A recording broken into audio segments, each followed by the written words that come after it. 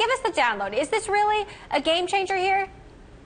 Well, the design is certainly really interesting. It uses some different materials in silicon germanium. Both chips of the thinnest levels, those made by Intel, are made indeed entirely of silicon.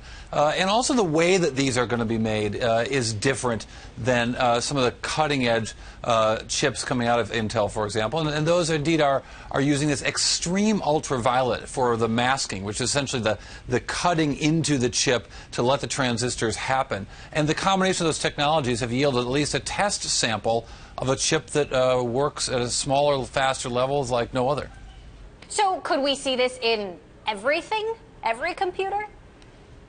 Well, first of all, silicon germanium is nothing new. Let's not get like crazy about the usage of this technology. Indeed, if you go through SEC filings, as I did today, you can find nearly a dozen companies that are using silicon germanium already in their chip making process.